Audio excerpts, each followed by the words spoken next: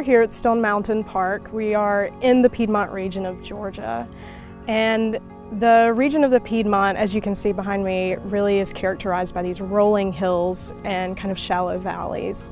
We have a lot of rivers and streams that are here and kind of dominate in our oak hickory forest that is known for the Piedmont. The soils are very rich, and another thing that is very characteristic of the Piedmont region is the fact that there are these rock outcrop habitats that kind of persist throughout the entire 5-state reach that the Piedmont region has in the U.S.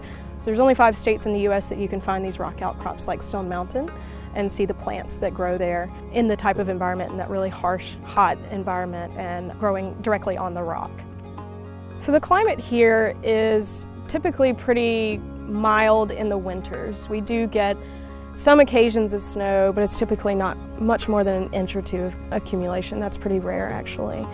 We get a decent amount of rain, and a lot of that actually has to do with Atlanta being nearby. The kind of hot air that surrounds the city from a lot of the paved surfaces actually give us a higher amount of rainfall in the year than we would typically get in this region. In the lower parts of the Piedmont, closer to the fall line near Macon, they get a little bit less than closer to the mountains. We get a higher average in the northern part of the Piedmont region.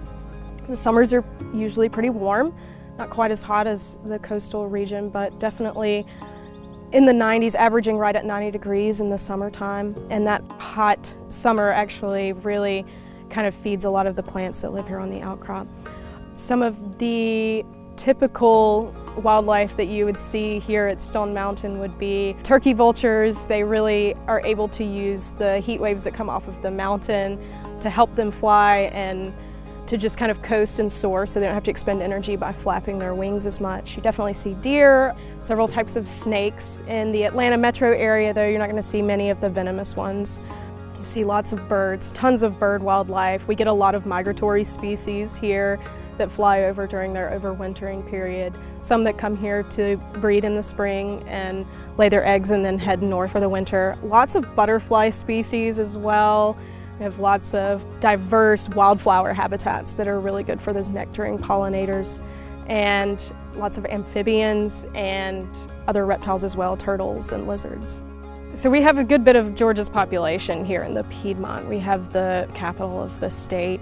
The majority of the population is in the Piedmont region here. There's a lot of industry and a lot of people that move to this part of Georgia because of the jobs available and the work that's here. Another couple of major cities that you would find in the Piedmont region would be Athens, Augusta, Macon, Milledgeville, and Columbus. Those are right on the fall line, right at the southern border. And those were all major cities as far as trade goes, and have been for years because of the rivers that come north from the ocean, from both the Gulf and the Atlantic. And as they approach those cities, they get to the point where they can't go any further. But those are the southern, more important cities in our Piedmont region.